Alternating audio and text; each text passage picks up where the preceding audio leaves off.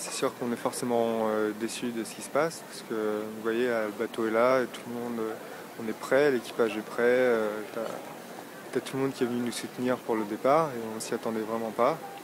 Et donc le problème, c'est une histoire de jauge. En fait, la jauge, c'est tout un tas de petits textes qui indiquent les spécificités du bateau pour être admis dans la classe.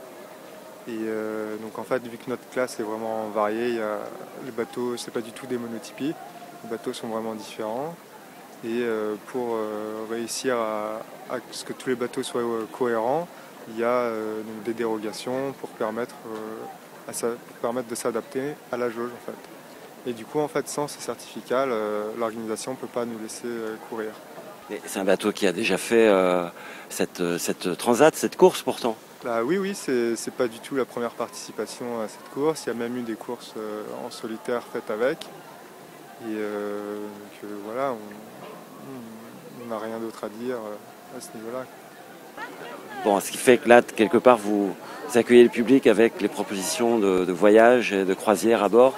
Bah exactement, donc nous, on est notre propre sponsor. Donc on a une boîte Transat Caseneuve qui fait des journées voiles en Bretagne, en Méditerranée et aux Antilles. Et notre activité tourne autour de la voile, donc on en profite justement pour faire parler de nous.